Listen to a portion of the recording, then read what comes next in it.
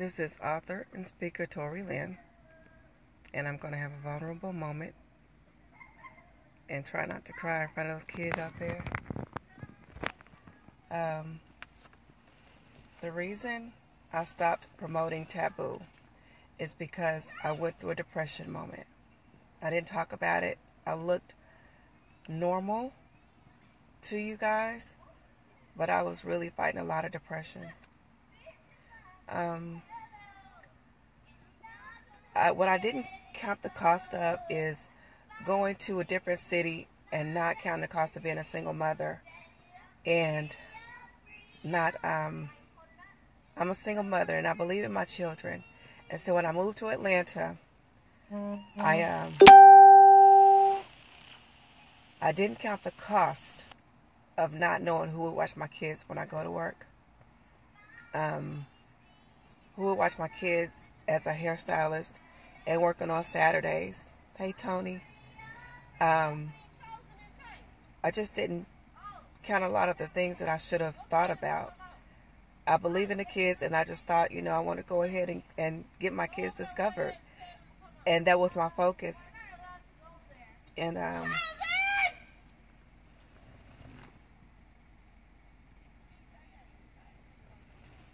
that's why white people don't want us out here. And so that's what so now what I'm going to do is just talk about depression. So I stopped promoting taboos because I started going through depression. Because I was in Atlanta and I was in a homeless shelter with my 2 kids.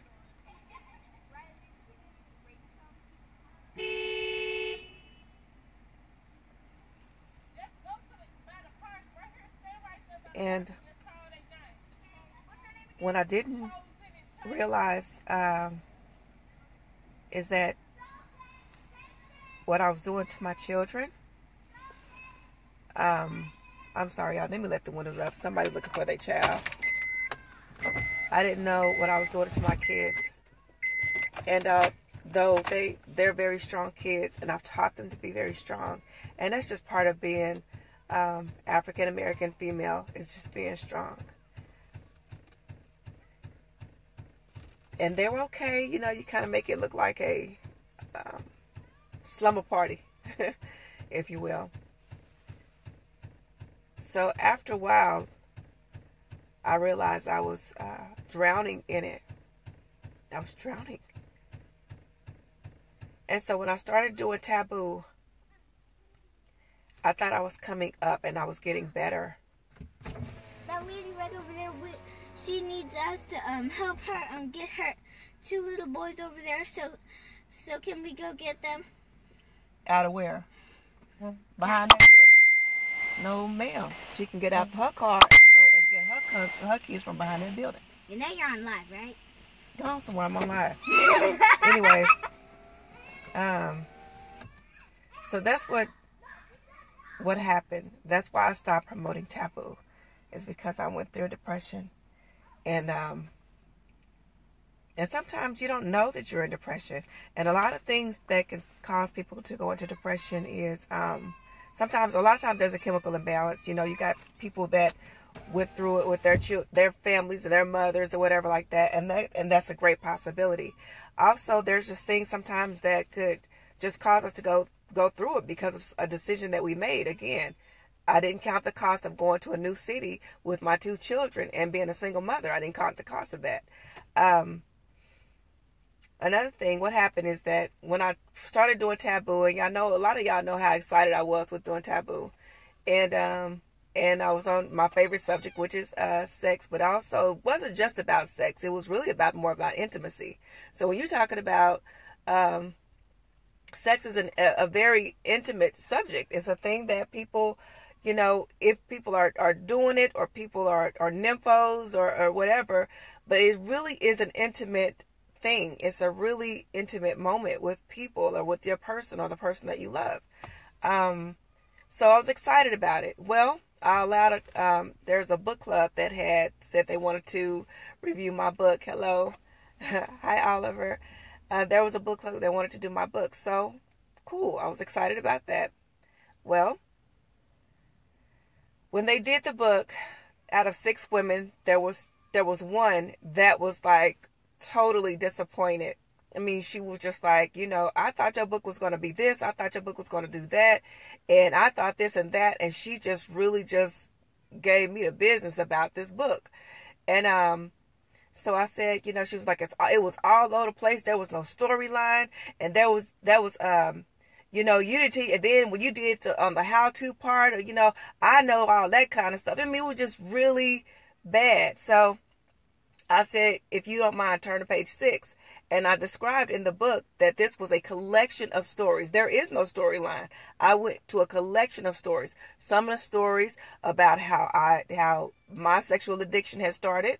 I talked about how others have started. I talked about others' testimony and stuff like that. So it wasn't just one story thing. I talked about being molested. I talked about, some things that could cause a woman to be turned off of her man. Like if she doesn't want to have sex with him no more, then this might be the reason why. So it wasn't just all about porn. I'm not a porn star. That's not me. But now, so when I told her to turn to page 6, and I'm like, okay, this says it is a collection of stories and polls and stuff like that. I don't know if you guys remember that I went on Facebook at some point and I was talking about the polls. I was like, what's one of the number one needs from a man? What do men need or whatever like that. So I was doing all that kind of stuff. Okay. So now this is one of the things. So I allowed the opinion of one woman of 6 to bring me down. Well, I don't know if it was just that much or it was the fact that I was already down. I was already going through. I was already mentally going through something. So it only took her opinion to make me want to not do the book anymore. Make me not believe in my gift.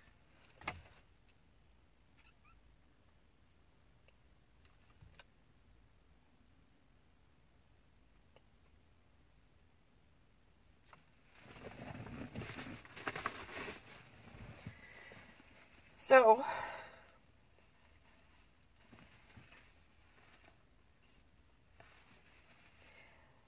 all right, hold on.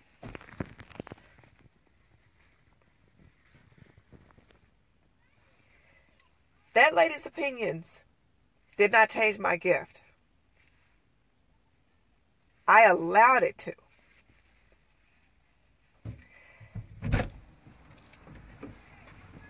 I'm on live. Go on. Why are you crying though? Go somewhere. I'm trying to put this. Anyway, that lady's opinion, I allowed somebody's opinion to change how I thought about me. And that was the same thing that happened with David's daughter, who her brother, I forgot his name. If somebody remember the name, let me know. But whose brother asked her to come and cook for him and take care of him, and he ended up raping her. But before then, she was still a princess. She still had a gift. She was still deserving of the robe that she wore. And she took it off because her brother had raped her. And now she didn't feel worthy anymore. Okay, that's what happened to me. And so I allowed one person's opinion of me to change the way I felt about my gift and my book. So now, moving forward. So that was another thing. So not only am I moving around in Atlanta, I'm not feeling, too good about what was going on. But that was another thing. So now it's piling up. And I don't know if a lot of you have read The Divorce. Well, if you read The Divorce, you know the hell I went through. And I talked about it and I spoke about it. And I was very, very transparent in that book. So if I wasn't able to come back from going through that's another thing. I allowed somebody else, this is another thing that happened, which contributed to depression. I allowed someone to tell me, Tori, people go through divorces all the time. People go through divorces all the time. Why haven't you recovered from this? And I actually felt bad, like, man, something's really wrong with me where I haven't bounced back yet. Well, I finally talked to a therapist about this, which black people are sleeping. Thank you, Fred. Some black people are sleeping on therapy. Therapy does not make you a weak person. It actually makes you strong because now you're knowing that something's going on and I need help. So what happened was I went to the, hold on, what was I talking about? Shoot. Oh, so when a lady told me that people go through divorces all the time, snap out of it. Well, anyway, like I said, I just thought, man, something's wrong with me where people do go through divorces all the time. Why am I still, why am I still in pain through this? Well, hey, Corinne. So what happened with me, and this is what a therapist helped me understand. She said, Tori, people do go through divorces all the time and they come out. People do go and have a baby and then they come out. People do go through losing their house and come out. People lose their car and they come out. People go through their mother or father having a terminal illness and they come out. Or people do come through the part where they lose their business and they come out. They lose their credit and they come out. They spouse or anything calls the police and make everything go public. They come out.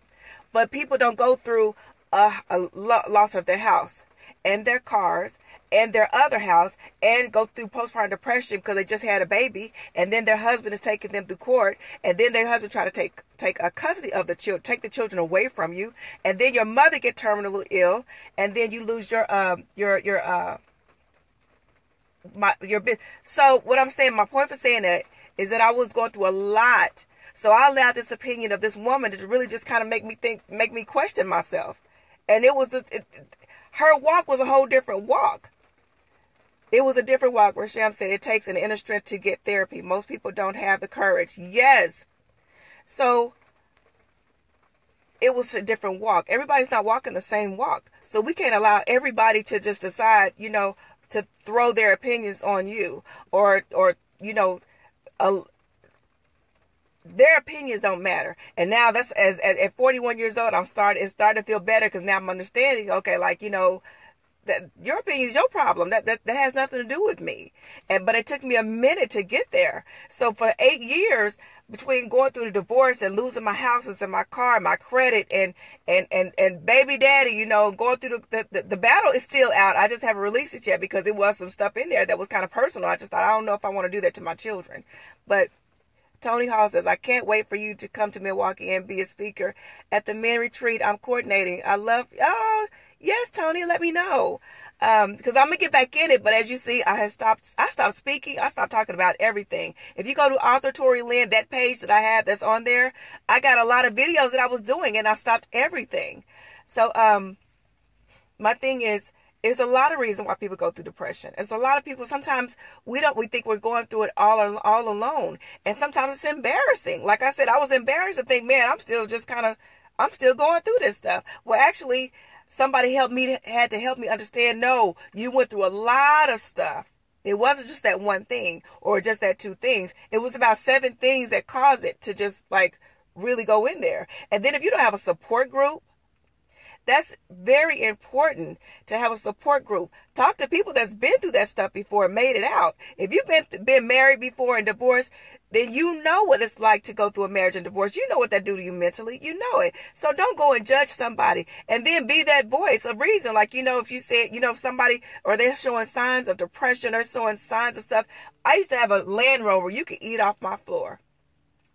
I'm honest. You could eat off the floor. When I started going through all this, you couldn't find stuff on the floor. It was embarrassing. I wanted to park way in the back because it was just first of all, we were homeless. So our bags were in the car, pillows was in the car, food. We had food. I had crates of food in the car. I mean, it was just it was a lot. So now if I drive up and see someone got stuff in their car, I might think they might be going through something, instead of just thinking, what the hell is all of that? It's just it's a lot. And then for me to, let's see, your storm is preparing you for your testimony. Thank you, Jesus. Tony Hall, I did the same. God was my back. Jackie Phillips says, my baby girl, I'm with you. I went through it like you. God saved me. He'll save you. He put people in your life. Yes. Allow people to come in your life. Allow people, because sometimes, again, it is embarrassing to admit I'm going through something. It's embarrassing. I'm having hot flash, y'all. I'm sorry. Let me let this window back down. It's a lot. to say, I'm going through something, I've been through something, and I don't even know how to come back out of it. And you're embarrassed, and sometimes you don't even want to know. You don't even want to know. I mean, a lot of people say, Tori, I didn't know you was going through that. You probably saying the same thing. I didn't know you was going through that. Yes. I was. And I'm still coming out of it. But that's where I lost my confidence. Not even in myself, but even in my God. I'm being real. Because you're like, man, I just screwed up so bad that, like, God, did I push myself way at the back of the line? You know, my pastor today, he was talking on Habakkuk 2:2, write the vision and make it plain. And now I got to go back and get a vision board so I can keep my vision, so I don't allow the enemy to come back and say, you know what, you remember you screwed up, right? You know you screwed up, right? It's just a lot that depression can cause. It's a lot. Thank you, Mark Williams. It's a lot. And what I have to say to other people, as I say to myself, is that we have to allow people to be there for us. But we have to be transparent enough to say, man, I'm going through something. You can't tell everybody that. The Bible says we can't throw our pearls among swine, so we can't tell everybody that. But at the same time, okay, you can't tell everybody your business. Everybody's not for you, and that's sad to say, because as Christians, we're getting a bad name for gossip, backstabbing. We got to do better. We got to do better. We have to make sure that we allow people to know that we're hurt. And I am going to get back on Taboo, but I'm letting you guys know why I have stopped promoting Taboo. And I will start back doing my videos, my weekly videos. You know, be patient with me, or at least send me a message saying, because I have some people like Justin Tate. He will say to me, Tori, I haven't seen you put no videos up in a while. There's a guy in Oklahoma City. He don't even know I'm going to shout him out, but his name is Weldon Sharp. And he had fell out of a tree when he was trimming his trees. He fell out of it and broke his collarbone. And he called me. It's like, why haven't you called me? Why haven't you called me? And I said, you know, I didn't want to tell him, hey, look, I've been mentally going through some stuff. I just couldn't call nobody. And so finally, he said, now that you're in Memphis, Tennessee, and I'm going to go back to Atlanta, but I did have to just stop for a second and get around family, get around some people that, you know, I had to do a restart. And I'll talk about that later, how I ended up being able to trust again. But he said, what are you going to do? And I said, well, I think I'm just going to get my license transferred here, you know, my hair license. And he said, you have a gift. He said, man, you can speak and people listen.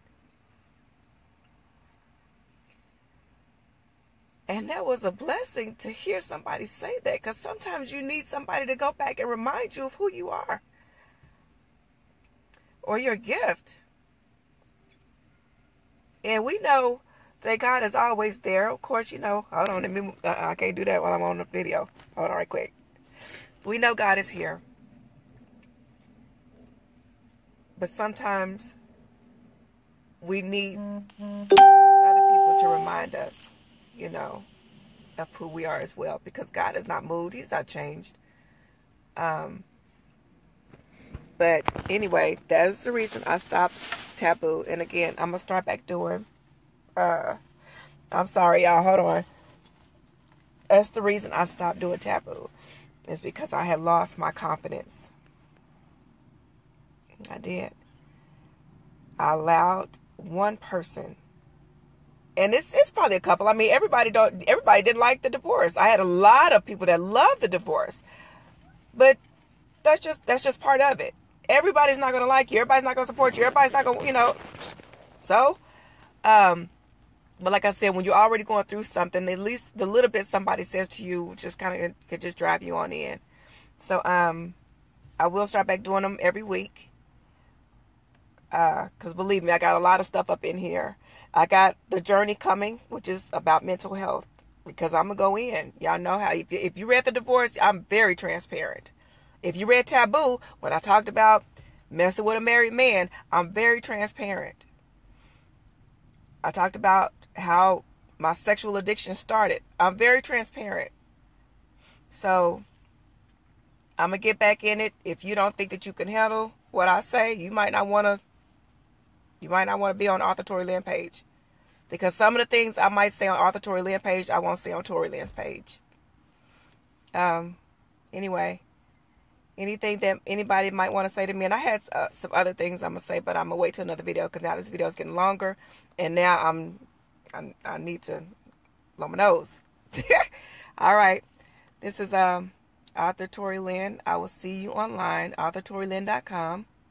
And if you have anything you need to say, just inbox me. It keeps saying put them on camera, but I don't know what that means. So I'm going to have to ask somebody, what does it mean to put somebody on camera? But I'll see you next week. I don't know which day I'm going to start doing these on. They might be every Tuesday again, or I don't know yet. But I am going to get back into the speaking. I am going to get back into the taboo. And one of the biggest compliments I got from the lady that was just really just going in about taboo, that was telling me how disappointed she was. She really said, you are well researched. You know a lot about the Bible and things that I didn't know about the Bible. And she said, so you really know your stuff. So at least I got one compliment out of her. So anyway, authortorilynn.com. I'll see you online. Leave your comments below and let me know, if there's something that you want to talk about or anything like that. Believe me, I'm an open book. I'm not sure why God allowed me to be transparent like this, but yeah, that's what he did. All right, I'll see you online. Bye-bye. What is it?